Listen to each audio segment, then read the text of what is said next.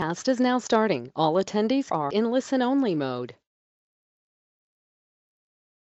Welcome. It's a beautiful picture, I hope that you can see nice and clearly, that starts up our presentation for today on the World Economic Forum. I got back on Saturday evening, so this is pretty fresh, hot off the press, if you like, and we've got a more beautiful presentation than ever in the past, thanks to the insights of Greg Beadle. Now, Greg is a photographer from Cape Town who was brought into the WEF pool. There are 13 photographers who cover it on behalf of the World Economic Forum, and he was flown all the way in from Cape Town. Of course, we hit it off quite well, and Greg very kindly has given us access to some excellent photographs that he took. But before we get carried away on that side, let's just find out, Stuart, if everything is technically the way it should be.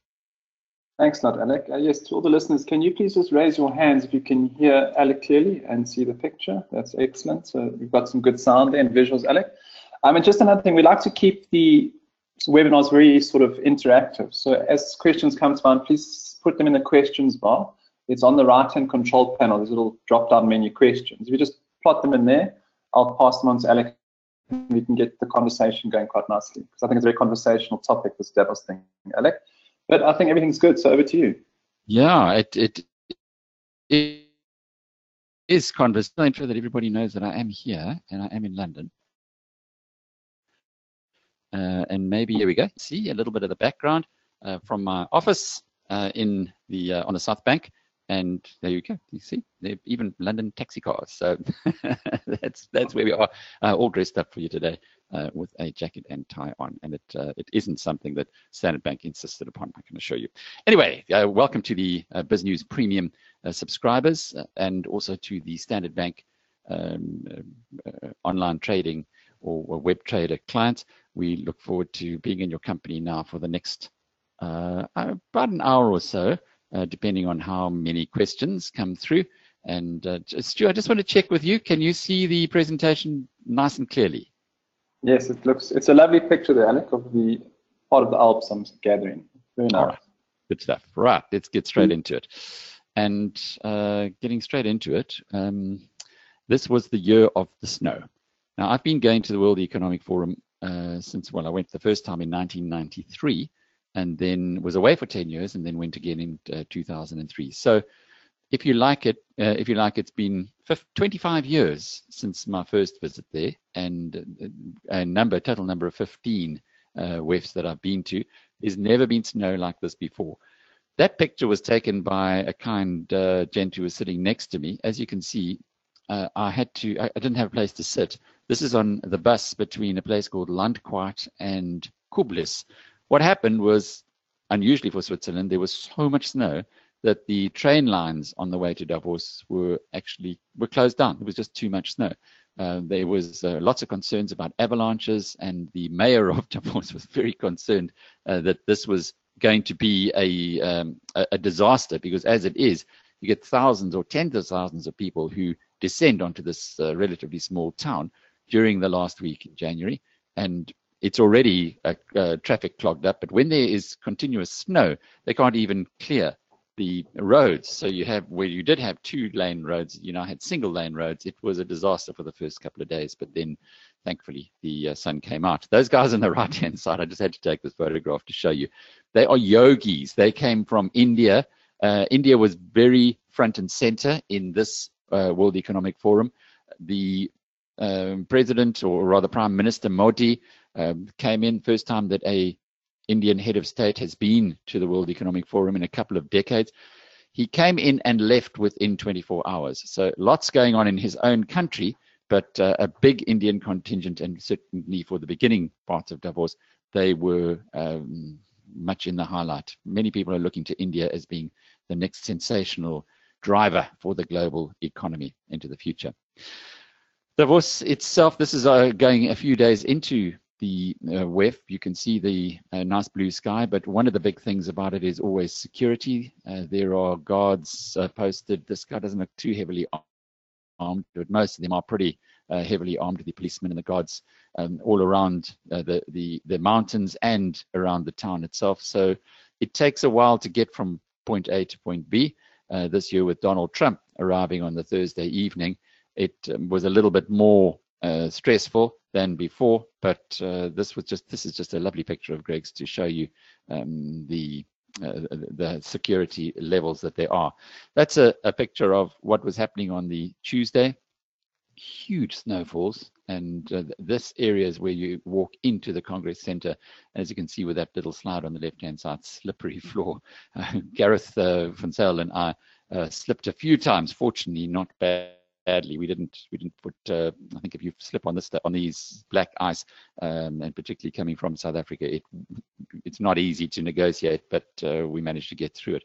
Unfortunately, there were quite a few people who did slip and fall. Also interesting, this year, for the first time, I realized that the local people of Davos actually have a prayer meeting, which is a lovely touch, isn't it? They have for the full week, and it's been going for 20 years. People get together in a church, the locals, and they pray for the people, for the WEF, that the decisions that are taken are the right ones. It just shows that the whole town gets involved in this, not just those who are profiteering, and my goodness, are they profiteering. This is an indication of the commercialization of this little town, and also to explain, to show to you how much the crypto and blockchain has come. It wasn't really that strong on the agenda, but around the World Economic Forum, there were a number of these organizations, cryptocurrency organizations. Ethereum was there in full cry, holding events throughout the 5 days of the World Economic Forum, took over shopping, the shopping precinct. In fact, virtually all of the shops in this town along what they call the promenade or the main street were closed and taken over by companies because the shopkeepers can hire out their businesses and receive in 2 weeks rentals from companies like these cryptos, and they could receive a full year's rent. So they do it. They just vacate businesses for 2 weeks, take in, take everything for the paid, the participants or the companies. This is a Thomson Reuters display on your way to the Congress Center. Deep snow there, and you can stand and watch television if you want to on a very clear picture. Star appeal always is at the World Economic Forum. One of the reasons why lots of people go back year after year after year, and that is a very well-known face, I hope, to you, Kate Blanchett. She and Elton John, the musician, were the star attractions this year as far as the entertainment industry was concerned. Both of them are involved in philanthropic exercises. As a result, they were awarded the Crystal Awards by the Schwab Foundation, which I guess is another way to ensure that you bring some really high-powered glitterati to make things even more attractive for those who attend. And those who attend are very well fed as well. The countries tend to fall over themselves to show off their wares. This was one of the lunches that had been arranged by a country. I think in this case it was Saudi Arabia.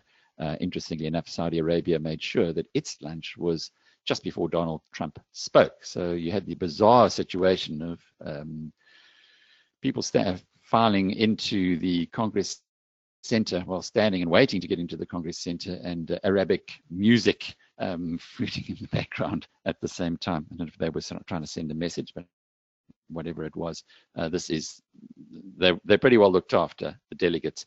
But let's get on to what happened for South Africa, because that is the major thrust for as far as I was concerned. I went there this year with a bit of a different agenda. This was a big year potentially for South Africa. We all knew this. After the December the 18th ANC elective conference, Cyril Ramaphosa became the ANC president. And as happened in 2009, when Jacob Zuma became the ANC president, rather than the president of the country, goes to Davos to lead the team. The president of the country he pulled out last year, 3 days before Jacob Zuma did, and in previous years he's been pretty invisible at the WEF. I guess a little concerned about his bad press that he gets internationally and the kind of questions that he would be getting here. because the international media does not hold back in its questioning. In fact, neither do the business executives nor the NGOs who attend here. And that's what makes this World Economic Forum so special, is that you get A-type personalities in the room, and nobody is as diplomatic as you would expect them to be in a different scenario. Here, they're all falling over each other to make a point. And South Africa this year was led by Cyril Ramaphosa, as it was last year. But last year, he was called off the bench with only 3 days to go. This year, he had a couple of weeks, and it was a very key event for South Africa. Didn't start too well, though, and I want to just take you through a little bit of the developments in the first couple of days. This happened on the Monday, the opening press conference from the International Monetary Fund. This is the very first time they've done it at the World Economic Forum. That is not Mr. Rice. That is the chief economist, Maurice Obstfeld. It's just the angle from which I took the photograph that shows him. And he then put on the table the fact that the IMF has once again upgraded its global economic growth for the world. It went up by another 2 percentage points. So things are going very well. Cyclical upswing in the world. Happy days all over the world as it recovers from the global financial crisis.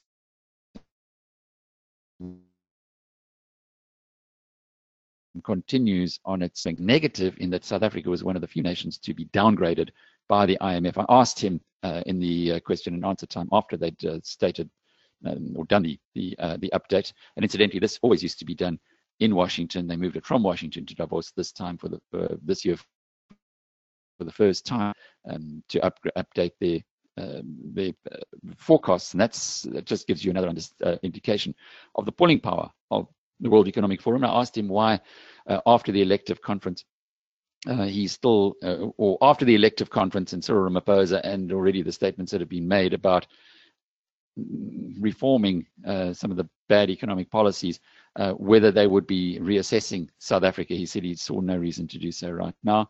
And he said, well, maybe in 6 months' time we can look at it again. But a very negative response from the IMF. Pretty much a question of we're not buying it. Similarly, we had on the right-hand side, that is Bob Moritz, who is the chairman of PwC. Every year, just ahead of Davos, this is on the Monday night, PwC releases its CEO survey, a very important document. It is compiled after in-depth interviews with 1,300 chief executives around the world. And once again, the outlook for the world as a whole is very bullish. It was the CEOs have never been as confident as they were in this survey when they came. Everything hit new records. Bob Moritz was pleasantly surprised, he said, by pretty much everything that came through, excepting South Africa and Africa. I got hold of him afterwards and had a very interesting interview. It's well worth listening to. It's on the Biznews site, of course. And in that interview, he said that Africa, the chief executives are concerned about corruption, infrastructure, and the ability of Africa to leapfrog. They aren't seeing anything like that happening. They have got many other alternatives around the world, and they don't see Africa getting onto that list of the top 10 investment destinations anytime soon.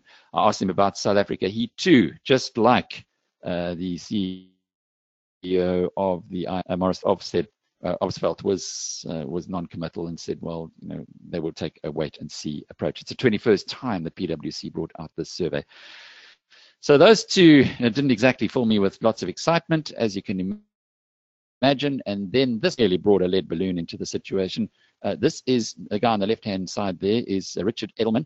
The Edelman's Trust Barometer is one of the most prestigious of the surveys that is brought out anywhere in the world annually. What it does is it has a look at the trust that the public have, and they call them the informed public and the uninformed public. They break that up by the amount of consumption of media, etc., and how much trust the public has in business, in NGOs, in government, and in the media. So they have a look at those 4 categories, put them all together, and give them a rating.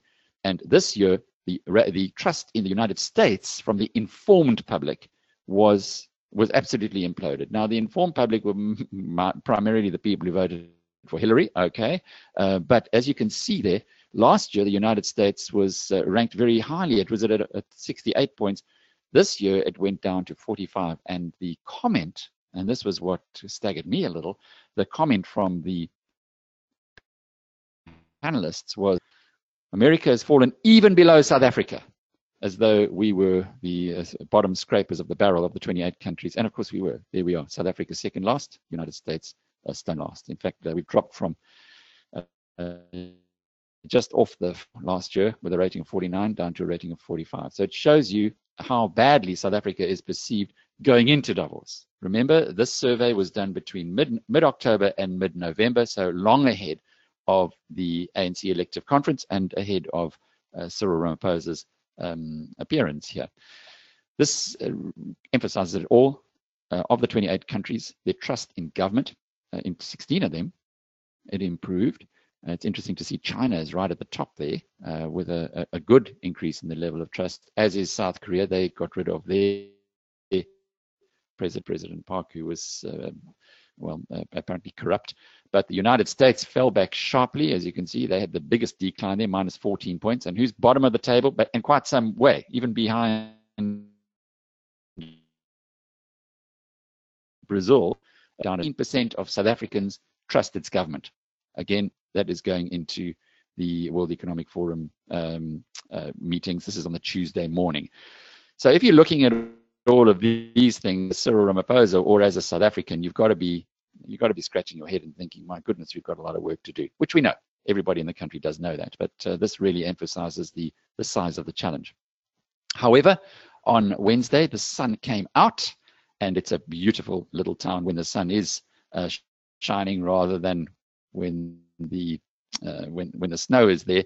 And almost as soon as the sun came out, I hope you guys are enjoying these pictures, by the way. We had this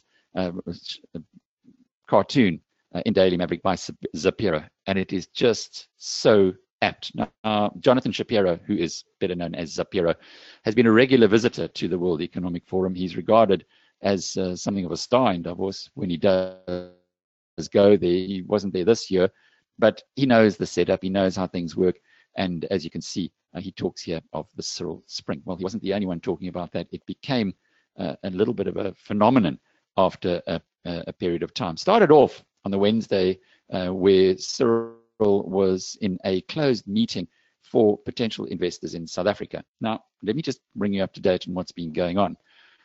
Towards the middle of January, Goldman Sachs, which is the most powerful investment bank on Wall Street, issued a report, its annual report, having a look at emerging markets, and it rated South Africa as the hottest emerging market in the world.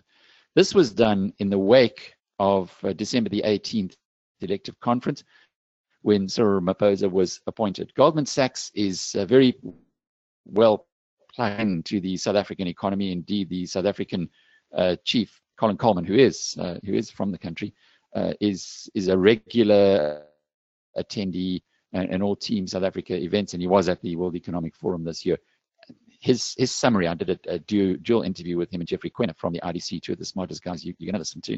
Their summary of the event, which is up on Biznews this morning as well, worth listening to as well. But at this event, what was most interesting was that last year, pretty much no one went along to it. You had a few South Africans there on the. This is a private event for institutional investors, but this year they couldn't accommodate. It wasn't big enough to accommodate everyone who wanted to go there. It was oversubscribed and by Cyril Ramaphosa, and suddenly things started catching fire. He said later in the week that he was managing to have he was doing at least 20 interviews or engagements per day. Now, if you work that out into a normal 8-hour day, you'll see that doesn't even get you to 15 minutes an hour. As a consequence of this, he worked long and hard. But the real hit that we saw came at the Wednesday evening. Every Wednesday evening, Brand South Africa hosts a dinner at this venue. This is called the Kirshner Museum. As you can see, it's well branded by the country. And it takes over. There's Brand South Africa's HQ is in this area. So if you are in Davos and you want to go and see a friendly face, you just pop into the Kirshner Museum and you'll see scarves, South African branded scarves, and there's always a cup of tea for you there. So it's a nice place to pop into regularly. On a Wednesday night, though, they have a dinner. Last year, Cyril hosted the dinner. The Pravin Gordhan was there. Remember, he was still finance minister then. So much has changed in the past year. The dinner last year was hopeful, perhaps, but primarily only South Africans. This year, they asked us to bring a foreign girl in London, and he was very impressed. And the reason why he was suitably impressed, as were pretty much, I guess, any other of the foreign guests who were there, is because of this man. Now, this was one of the most impressive engagements or talks that I've ever heard. He stood as one normally does at the other end of the room where the podium was. As you can see, full house, South African and foreign guests at the Brand South Africa dinner. Last year it was probably half full, well, 3/4 full maybe. The year before, half full. They really struggled to fill the room. This year they had to bring in extra tables. But after a little while, after introducing himself, he went what we called at Biznews off-piste, and sort of took the microphone and started getting closer, walking down to where everybody was sitting rather than everybody looked up at him. And then completely off script for 35 minutes, he spoke. And he spoke from the heart, and he explained exactly what was on his mind and where the priorities were for the country and what he intended doing about it.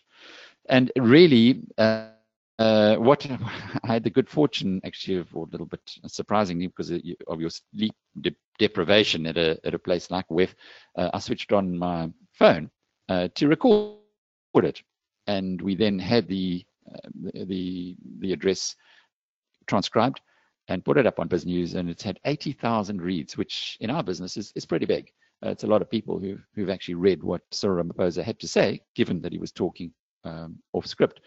The last time we did something like this, or saw something like this, was when President Zuma spoke off script a few years ago and made a complete hash of things when he said that Africa is such a big place, all the other continents would fit into it, and that all the other continents had a river and Africa didn't, and so on, and really just made a mess, in denial, if you like, of the realities of the world.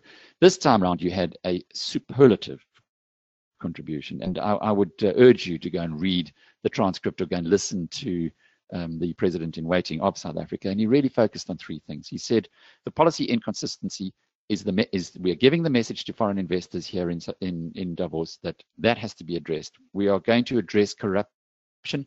There will be no mercy for those people who have been corrupt.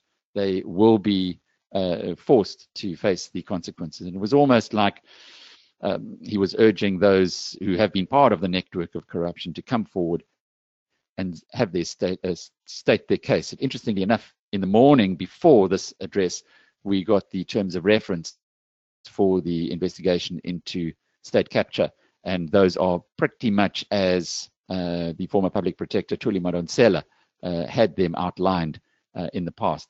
It was one of the big problems for observers on the investigation into state capture by the Deputy Chief Justice is the terms of reference. Well, those have been spot on and very consistent with the message that Cyril Ramaphosa was giving here. And the third thing he said was we need to address state-owned enterprises, and the work that has already been done at Eskom flows from his personal involvement and driving of that process. Part of the reason for that, he told us this evening, was that he had received a memo from 400 managers, senior managers at Eskom, to say the place was in big trouble, please, he needed to intervene. He said that he also, while he was in the pre-Davos gathering with chief executives and other South African delegate people, one of the chief executives stood up and said, Mr. Ramaphosa, you needn't even go to Davos if you don't do anything about Eskom, because Eskom is on the brink and people know that around the world. Remember, Eskom has funded a lot of its capital investments from foreigners. Eskom bonds are traded all over the world. And as a consequence of that, he said that if you don't get this thing fixed up, you're not going to be, you may as well not go to Davos. And the third thing Cyril shared with us this evening, he said that he was walking with his daughter and there was a guy running. doing his exercise, and he stopped. He said, introduced himself as he said this young man worked in the capital department of Eskom, and he said, Mr. Deputy President, you really, really have to do something about Eskom. Things are on a knife edge there. We're in big trouble. And the consequence, a lot of the degree, we've seen the very competent Jabu Mabuza being appointed as chairman of the state-owned enterprise, and where Eskom goes, others will follow. Of that, you can be certain. So that was his message, really, his message to the South African delegation, which he repeated in those 20-plus meetings a day with leading investment bankers and foreign investors who are looking at South Africa. And the message is, we're going to address the inconsistency in our policies.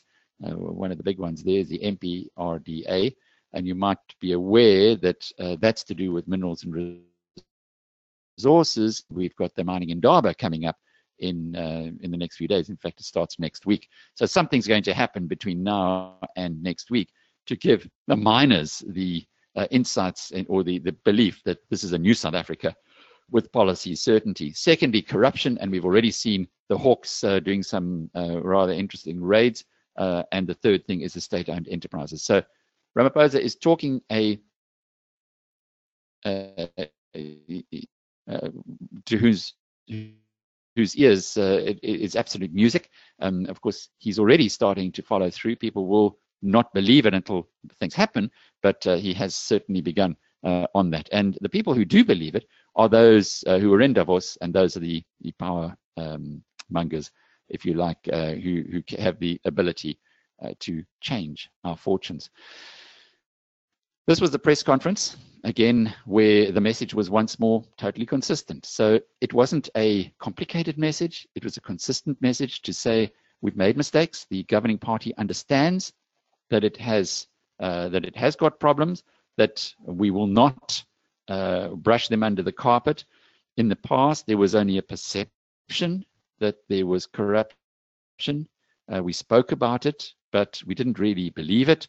We've now grasped the nettle, and we are addressing the corrupt practices. This was it was a consistent message that came from all of those who were at the press conference. And as you can see, Cyril Ramaphosa there giving his, making a point or two. What I found most interesting about the press conference was the chat that I had with Rob Davies, the Minister of Trade and Industry, afterwards, where I did ask a question during the press conference. How have you guys found the difference between 2017 and 2018 in Davos? And they all said it was almost like being in a different universe. In 2017, no real interest in South Africa. 2018, run off their feet. And the way Rob Davies was, he said last year those who sought him out to have discussions with him were actually just wanting to complain. They wanted him to try and fix little niggles that they had. And many of them were unhappy and that they had investment in South Africa, but as it was there, they kind of had to make the best of it and so on. He said this year, without exception, those who met with him, and he had a very busy schedule, he said that he was sought out by many people he hadn't seen for a while, was that they wanted to either expand their existing investments in South Africa or to bring new money into the country. That's extraordinary. When these hard-headed businessmen who do sail underneath the radar, but do keep an eye on what is happening in the global arena and where their investments are, when they come to cabinet ministers of a country with a message that is so dramatically different, you've got to know that something big is happening on the ground. And next week in the next couple of weeks, I'll be in South Africa going around the country to talk about why it's a good time to invest in SA Inc. This is one of the big reasons for it. Another thing, there's Cyril Ramaphosa again, leaving the press conference. Like to see this. Often the state leaders are followed by up to a dozen, sometimes even more, hangers on who shield them or protect them from the rest of the world.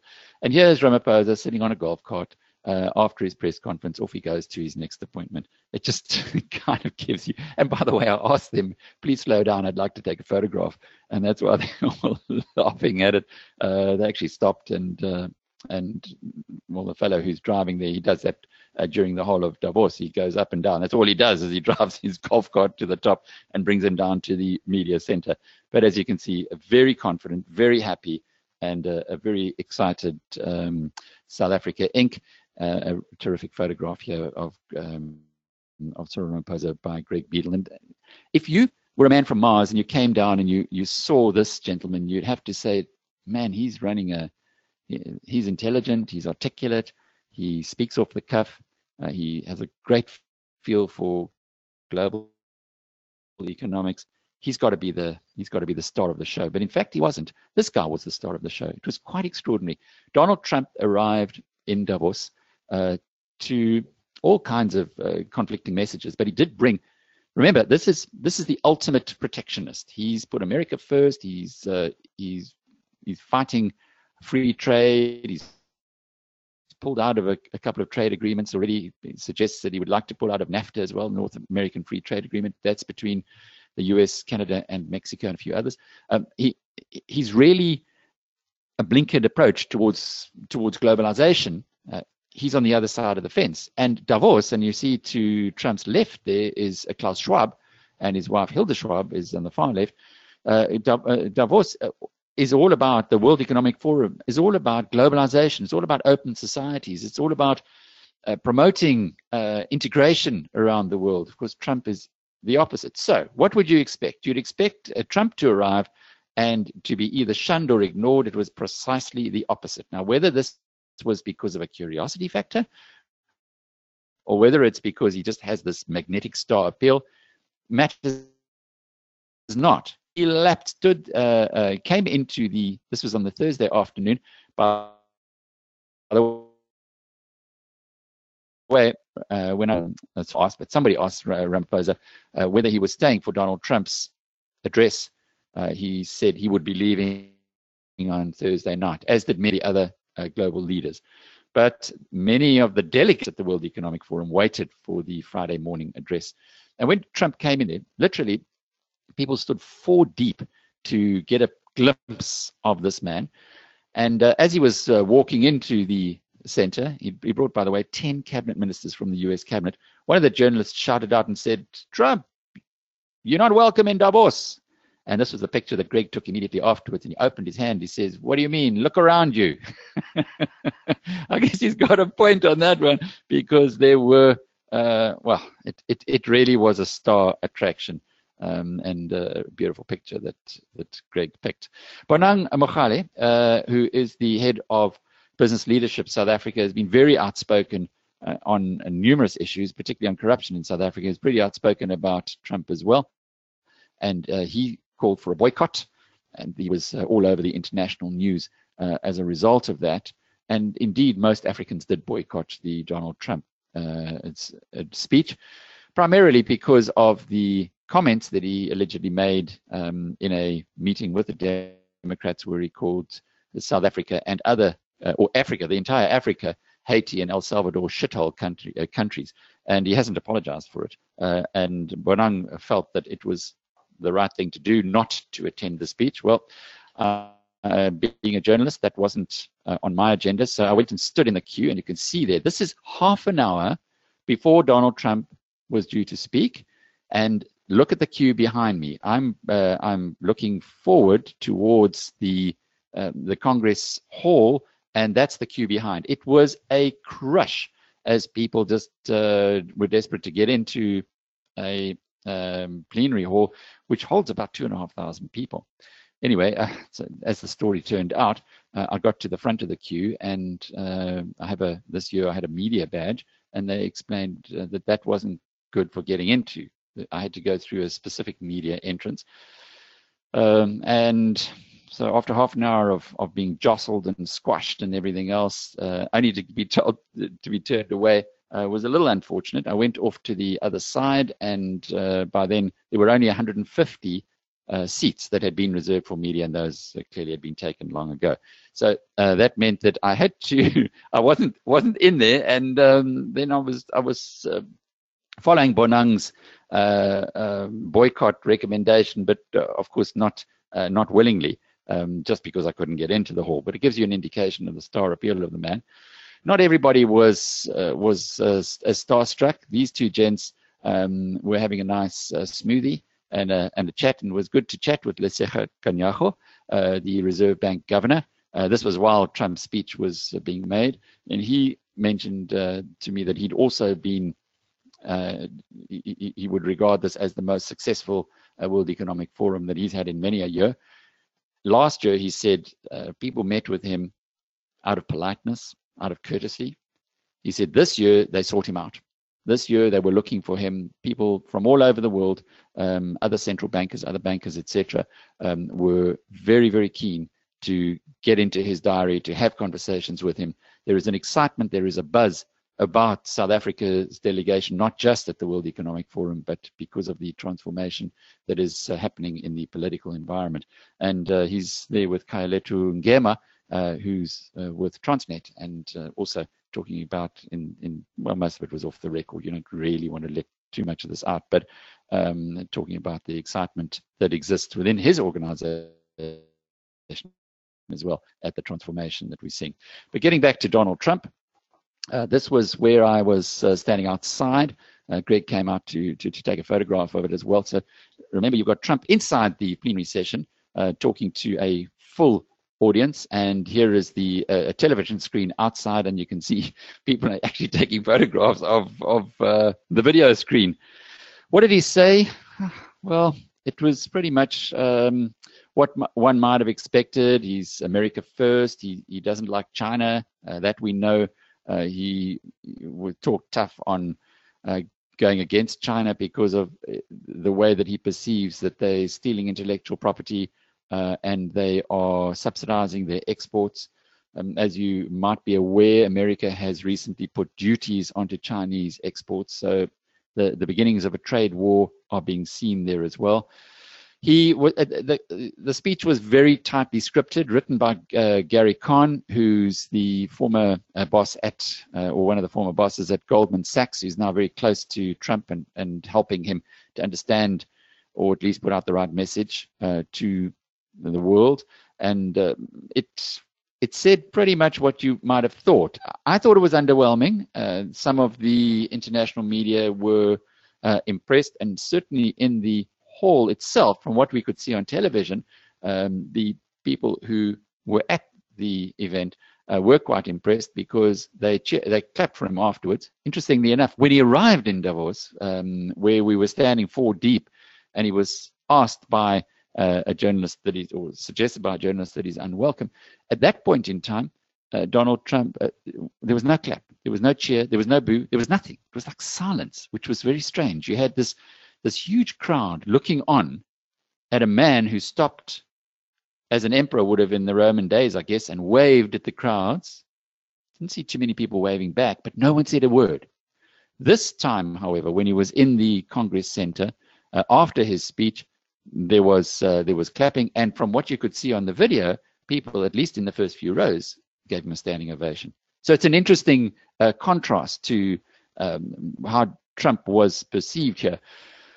Once he went off script, he wasn't quite as good as well, he wasn't anywhere near as good as when he was reading from his script. He had 3 teleprompters in front of him, and having been in the television industry for a while, you pick these things out. They're highly sophisticated now. It's kind of a perspex screen with the words that you can read from it. So as he turns his head across, you can see that he's reading from the teleprompter.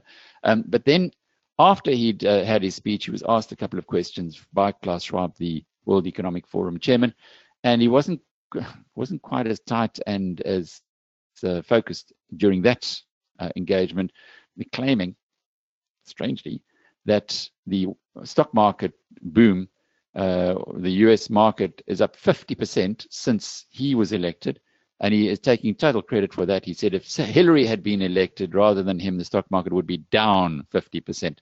But those are the kind of Trump statements that we've come to to be used to, and anybody who gainsays it is told that they are or participating in fake news. And that is the feedback from the World Economic Forum. There were three other big things that perhaps are just worth dwelling on quickly. The one is, this was the year when I saw blockchain coming more and more and more onto the agenda. Cyber currencies, most people at the World Economic Forum are, or who were there, did say that cyber currencies were in a bubble, and that the bubble governments would try to regulate it at the very least, as they had done through history, and that it really was a dangerous game that those people who were buying Bitcoin or some of the other cyber currencies were playing. There were many of these questions in sessions, and from the IMF through to some of the other areas, or some of the other press conferences that I attended, it appeared as though the public wanted to know, or the participants and the media wanted to know more about what's going on with cyber currencies and Bitcoin. But the participants dismissed it, and they felt that maybe we've got a change here. We've got the status quo being challenged. It is, however, something that a lot of people are paying attention to. So those are another issue. The big issue for South Africa is that the country is being perceived, after a dreadful start that was turned on a ticky, as you might remember the old saying, and there was a great interest in the country and a great belief that Cyril Ramaphosa is going to be making a huge difference to it. We'll see. The next installment will be at the mining in Durban. That should be an interesting one. And the third point to come out of it, the big thing, is that the global economy is in excellent shape. It is in a cyclical upswing, true, and those countries that have not done reforms, structural reforms, and have allowed themselves to still be in the same situation that they were in, going back to the time of the global financial crisis, are going to be in trouble. But the countries, aren't going to be in trouble, the ones who've done the reforms, but the countries who have not reformed are going to be finding the going tough. South Africa is in the latter category. In other words, it hasn't reformed its economy, hasn't used the difficulties of the past few years to get things right. In fact, it was on a completely weird path, but it has now got somebody there who is prepared to implement the National Development Plan. Something else that I haven't mentioned as well, aligned to this, is Zimbabwe. The Zimbabwean president, Emerson Mnangagwa, was there as well. Also had lots of meetings, lots of interest in him. I spoke to him on the phone to try and set up a meeting, which I had been promised. But by the time he was able to really assess this, he was so inundated with foreign investors and others who needed to see him or wanted to see him that I was quite happy to step back, because obviously there are bigger priorities. So I didn't get my meeting with the Zimbabwean president. Maybe next time. That's the wrap up of the World Economic Forum. Stuart, if there are any questions, should we get to them now? Yes. Excellent, thanks, Alec. Two questions from Andrew. He says, it goes back to it's on SA. He says, is SA in a turnaround, or do we need to wait for more proper signs? And then just off that, he wants to know, what was the feeling around the UK, obviously with Brexit and etc., from the World Economic Forum?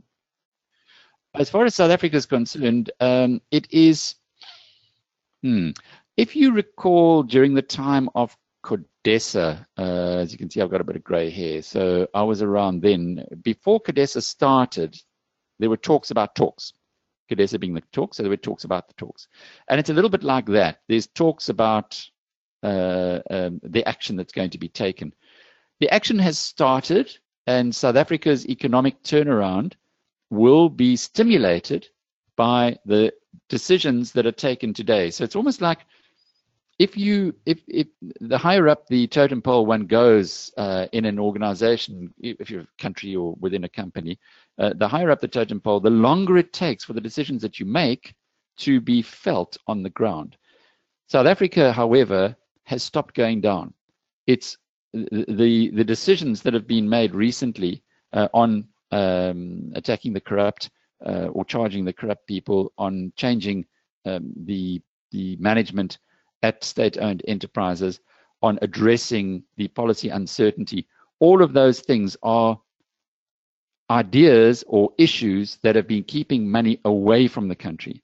Now that you address those issues, investors will come back into the country. And there is a massive amount of goodwill towards South Africa, more so this being Nelson Mandela's, he would have been 100 this year, so it would have been the 100th anniversary of his death. So it's an opportunity for South Africa to, of his birth rather, an opportunity for South Africa to really use it.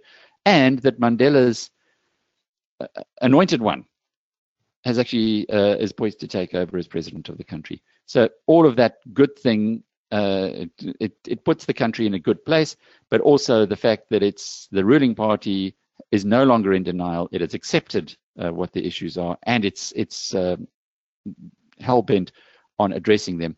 That is music to the ears of foreign investors. So South Africa, is the economy turning around yet? No, of course not. It can't just because we will it to happen.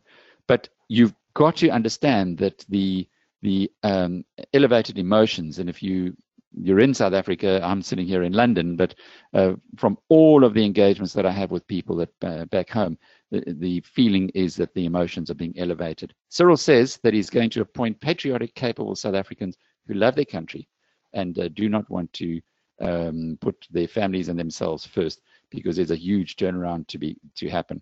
As you see those appointments going through, and more you'll see the high caliber of person being put into important roles within the governing structures in the country, you will see the impact that they will have. Because when you are leveraging a tired old machine like this, or a machine that's been going downwards, you have low-hanging fruit. You have very, very quick wins to be made. So it's likely that you'll see that in the short term. Of course, the Rand tells it all, doesn't it? The share price of South Africa, which has rocketed since Ramaphosa came into office. Below 12 to the US dollar, it was worse than 14. As far as the UK is concerned, it was very quiet, surprisingly enough. Theresa May did speak.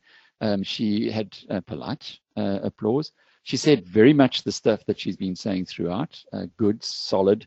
We believe in the rule of law. We believe in a rules-based trade. We believe in all the good things that democracies propose. We also believe in an exit from the European Union that will be measured and done responsibly and sensibly. And the UK delegation, again, they would have been happy with her competent management of the global community, but there was nothing to change any opinions one way or the other. Thanks, Alec. Two questions on the trust barometer that you mentioned from Edelman's. We actually, it's quite nice to see Trevor Forpan actually resides in Sweden, but he wants to know why they're so low, as well as Japan from Dion. He doesn't quite understand it. He says, as a comment, he said, would it be that they're selling inappropriate airplanes to SA? But I think that's just an off-the-cuff joke, you know. Yeah, the sales of planes to South Africa would certainly not rank here. It's an interesting survey. There's 33,000 people are polled around the year. It's been around the world. It's been going for over a decade, well over a decade now. Why are they? Why is Japan so low? Did you say Sweden? Sweden's not bad. Sweden and Japan. Sweden's above Australia, above Spain, above Germany, above UK. That's not bad. I would have thought. We'd love to see South Africa up there. And indeed, a biggest change in the last year. If you have a look on the right-hand side there, it says United States down 23, but Argentina and Sweden up.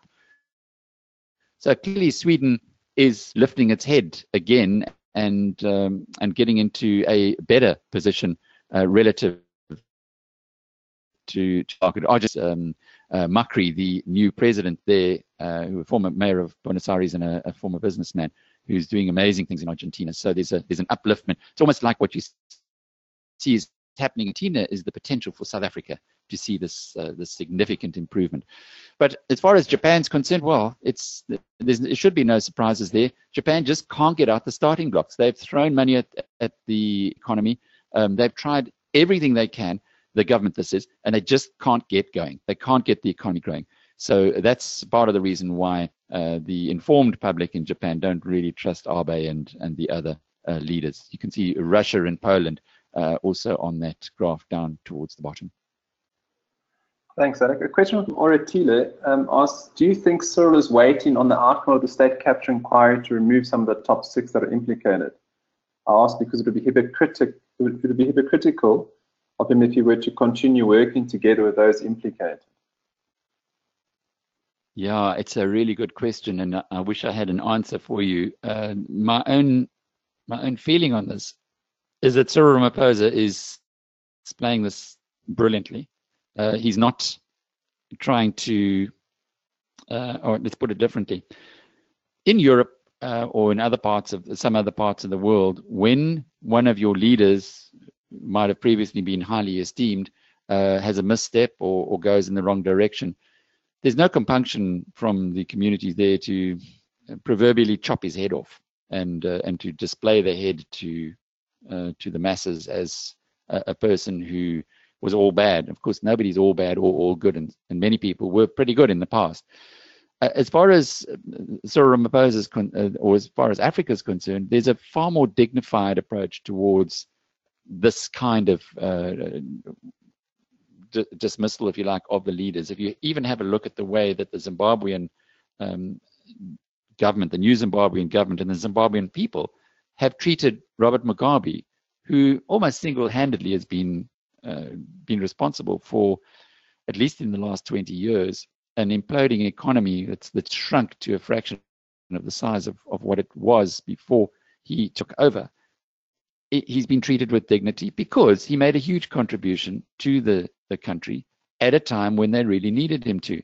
One shouldn't forget that the ANC is still a liberation party. It has still got leaders who have sacrificed enormously in the past. Jacob Zuma was in jail for 10 years. He was on Robben Island for 10 years, whatever else he's done subsequent to that. And people's memories are longer in Africa. So Cyril Ramaphosa he has a tricky task. Everybody knows that corruption, everybody knows the ANC has lost its way. He admits it, as does any other rational person working within the ANC. The best way to address this is not to get personal, is to allow the law to take its course. And that's the smartest way of addressing it. So he cannot now go against those who voted for the top 6 and suddenly fire, I don't even know if the Constitution allows him to do that, those who've been appointed to those positions. But what he can do is he can have the law interrogate whether or not these people are suitable to be holding those positions. And that's exactly what is going on now. I don't think he phoned up the head of the Hawks and said, go and look into the Vrede farm and raid Ace Magashuli's office. That's just not his style. But what he will do is he will most certainly, as Nelson Mandela would have done, give the authority and support the authorities or the institutions who have the responsibility for doing that kind of work. So I don't know what's going on in his head, but I do know from what we heard from him and from his very clear and very direct approach is that those who have been corrupted are going to pay the penalty. I pressed quite a few of the cabinet ministers in both formal and informal discussions. And the response that I got, because my thought was, well, perhaps it's time for South Africa to have another Truth and Reconciliation Commission, another TRC, where those who have done the wrong thing, who are corrupted, can come up and admit and get on with their lives, and we can all get on with our lives. The response was no. Corruption is a crime, and if we don't deal with it properly, as the law says we should be dealing with it, then we are sending a message to the next generation, which will be a very unfortunate one because it would put us onto the wrong path. So you can expect the many newspaper headlines, you can expect lots of drama, you can expect lots of excitement around this, but the reality is the wheels of justice grind slowly, but they grind very finely. And we can trust in the South African institutions. They have been stress tested, they have held up, they have not been subjugated by the forces of evil, and they will be coming more and more into their own in this regard. Of course, the big question here is how many people are going to go into the telltale or the tattletale room, as Paul O'Sullivan calls it, because there's only so much space. You can't, not everybody can turn state's witness. Both Bonang Mogale and some of the other people that I spoke to and in Davos said that they've been inundated with whistleblowers or people who are coming out of the woodwork now who were involved in these networks of corruption. And it's a bit of a free-for-all to see who can tell the most and prove the most so that they can get the most immunity or, I guess, suspended sentences or light jail sentences. We're into this process now, and that is what's going to determine the future of politicians as well as people in business, as well as people in society. Excellent. Thanks, Alec. Gavin just wants to know, was anything said with regards to the infrastructure and water infrastructure, sorry, in particular with Cape Town, obviously, and it's day zero fast approaching. He says, obviously, it's an important city as well as this province in the Eastern and Northern Cape. So he just wants to know if anything was addressed. Gavin, yes, we did ask at the press conference. In fact, that was one of my questions, was to ask specifically what is going on with water in the Western Cape. And central government says they're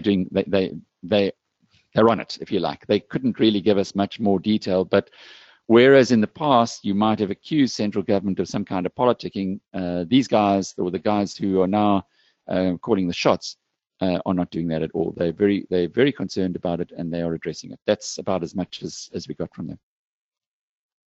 Thanks, Alec. Costa wants to know, do you think enough was done to spare South Africa a downgrade by Moody's next month? I think so. I think Moody's is going to listen to the mood. They're going to listen to what's being promised, and they are going to take the turnaround in attitude for what it means, and it does mean there's going to be action. If, however, we come in 6 months' time and there's been very little done, then Moody's would almost certainly do the downgrade. But remember, it's on negative watch was put there ahead of the ANC elective conference. You do have almost a change in government within the ANC, with the one grouping, the Zuma-affiliated grouping, who had a different economic agenda, and a very poorly managed one, as we can see from all the statistics and the rise in debt, etc., a misguided one. They're out of the picture. And the people who are in the picture now are very aware of the potential of the country and what needs to be done, and to align it within sensible economic policies. The interesting thing about all this is, as much as we hate the legacies of colonialism and apartheid and issues that have put South Africa and Africa indeed on the back foot, there is only one economic law. There are not many laws in economics. You can't say, well, okay, so let's try communism or socialism because maybe the Russians just didn't do it properly. We'll get it right this time. That's not the way economics works. Economics works on the basis that you can only spend what you earn, and you can't, if you keep spending what you don't earn and you borrow to do that, eventually there will be a day of reckoning. That's the reality of it. And what Cyril Ramaphosa and his team are now going towards is exactly aligned with what Moody's and the other ratings agencies have been saying, and the International Monetary Fund, by the way, and the Reserve Bank, South African Reserve Bank, have been saying these are the economic laws, let's just abide by them. It could, I don't know, of course, I mean, I don't know what's going through Moody's minds, but they have shown an ability to listen and to give South Africa the benefit of the doubt, even in incredibly difficult circumstances.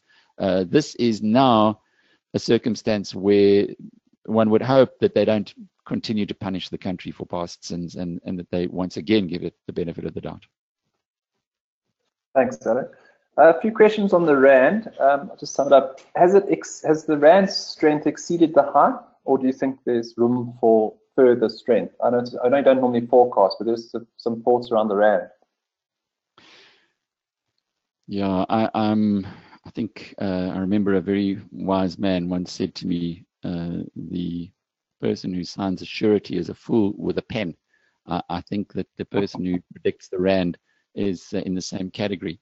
The rand, although we did say just ahead, and those of you who followed the webcast with the global portfolio last month, ahead of the ANC elective conference, we did say we believed that the right thing would happen and that Cyril would be elected and that the rand would rebound strongly.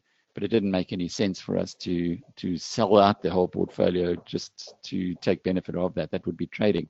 When it comes to the rand, it is now into a bullish period. Whether it's overshot in the short term, time will tell us. But even by most criteria, we're now starting to get to the point where the rand is fairly valued on existing circumstance. Once the new economic policies can be implemented, once the National Development Plan starts getting dusted off and starts being put in there, once we see foreign investors bringing their money where their intentions lie, the rand could strengthen further. So it's no longer a one. It never is a one-way bet. But even at these levels, it does have room for further appreciation. Thanks, Alec. I just want to know how do we get the ratings downgrades reversed? Well, you don't get them reversed because they've been downgraded. But what happens is that you now install the correct policies, and the ratings agencies then come forward and make a decision.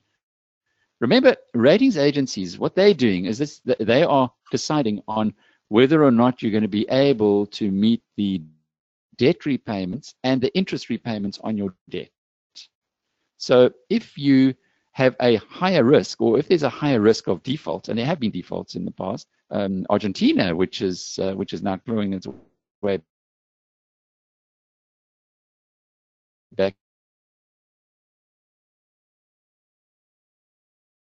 up the ladder, it had 40 years ago. The international borrowers are going to expect you to pay for the money. That's the price of the money, and that is determined by the ratings agencies. Will the ratings agencies reverse and make South Africa investment grade again? They would. I think we're going to have to see concrete evidence rather than talk before that happens. But the first step is to stop the negative watches, because what would happen in the ratings agencies, they downgrade you and then what's happened to South Africa, we've been downgraded with a negative watch, which means that the next update, they downgrade you again because there's a negative watch. You want now to just turn those negative watches into neutral or even positive. And that will require, neutral will probably come at this point. So in other words, you're not downgraded another notch, you just stay where you are. And then as the concrete evidence comes through, the likelihood there is that you'll get upgraded. But there are many challenges. Let's not underestimate. We've had 10 years of very bad economic management. We've had the debt to GDP ratio, which has just ballooned. We've had state-owned enterprises that are on the verge of bankruptcy. We've had looting on a scale that was only seen previously in Brazil, and they've put more than 3 dozen very powerful people in jail as a consequence of it. There is a lot that needs to be reversed before people like ratings agencies are going to say, fine, South Africa, we love what you've done.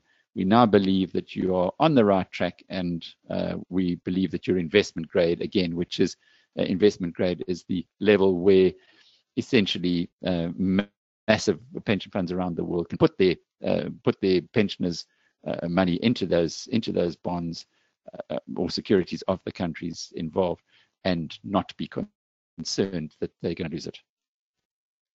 Thanks, Eric. Just 2 questions to close off with. The first one is, aside from SA, any new tech themes come out of Davos? CNN was saying earlier today that AI, artificial intelligence, was a hot topic. but there were concerns about China's technological progress in this field and others. Just some comments on new themes. Yes, artificial intelligence is a hot topic indeed, and it's funny. This year in Davos, it was almost like the Donald Trump story, and then there was also from our perspective the South African story. It was a sensational South African story, and Donald Trump is sensational no matter whether you like him or hate him. In between that, the normal themes continue. So the progress in areas like blockchain, artificial intelligence, it continues apace. The other big story that I haven't mentioned that was big there was the antagonism towards big tech. So more and more we are seeing countries are aligning themselves against the power that Facebook and Google in particular have over our, by using their artificial intelligence to get to know us better as individuals. So that's a theme.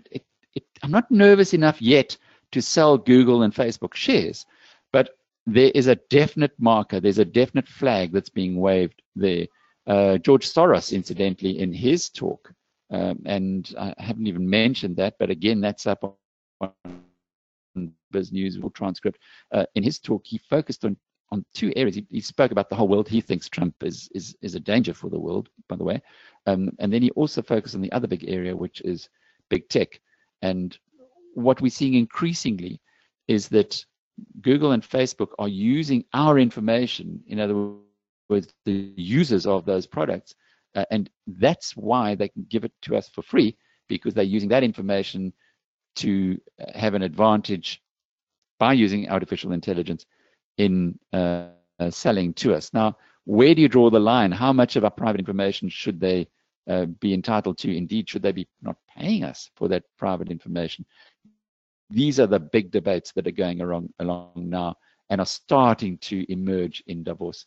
The fourth industrial revolution is still very much on everybody's minds, the changing in jobs, the decisions on where we should be upskilling, and all of those issues are as before, as you would anticipate in the years ahead. But those themes of attacking big tech, artificial intelligence just getting more and more integrated into our societies, and the economy generally in a good place for the moment, but it's a cyclical upswing. In other words, like a normal cycle, it'll peter out at some point in time. Those are kind of the big issues. And just to close off, Alec, both Peter and Gavin want to know where you'll be presenting and when. And then Gavin has please give your 2018 pick stocks today, just in case you can't make it. Okay, well, these are with Standard Bank. It's I'll be in Cape Town on the 7th, in Johannesburg on the 8th, and in Durban on the 12th with Standard Bank. So it's Cape Town 7th, Johannesburg 8th, and Durban on the 12th. And those events are open to Biznews Premium subscribers. We have a few tickets that Standard Bank have kindly given us, and also to obviously to Standard Bank clients. So we'll confirm all of that in the next couple of days. Stu, I think we might need to have some kind of a lottery for the Biznews Premium subscribers, but it is one of those benefits that you get. Excellent. Thanks, Alec. I think that's it. There are other presentations as well that I'm doing, but those are more closed. So those are the three as far as this webcast is concerned. And don't forget, tomorrow we have got our global portfolio update. So please, if you're interested in our global portfolio, and who isn't, because it's been growing at over 30% a year for more than 3 years now, then join us again tomorrow, same time. Make a date. You'll be sick of me by the end of tomorrow, I'm sure. But hopefully there's a bit more knowledge that'll help. Excellent, Alec. I think that's it from us. So thanks a lot for your time. I'm glad it's yourself and Gareth to Davos. I think the feedback was fantastic on the website. So, and you summed it up quite well here for us. Thanks a lot. Thanks, Stu. Yeah, it was another year, and Gareth, Gareth was an absolute star. Gareth van Zyl, my colleague from Biznews, it was his first time there, and he had 4 eyes, which is quite good for a boy from the East Rand. And he then also did some terrific interviews and had a great time all around. So lots of knowledge there. I'm sure he's really looking forward to going back again next year. And there's lots on Biznews. So if you want a little bit more supplementary information, if you like, we really did produce a lot of content for you there. And look forward to getting back to SA. It's not so cold anymore here, Stu. I must tell you, the weather's already perking up a little. I mean, we're getting above 10 degrees, would you believe? So in Davos, it wasn't that cold either. I think we had 6 or 7 degrees in a couple of days, apart from the beginning, which was very, very chilly. So it'll be always lovely to come back to sunny South Africa, and look forward to seeing you guys next week. Excellent. Thanks, Alec. So long then.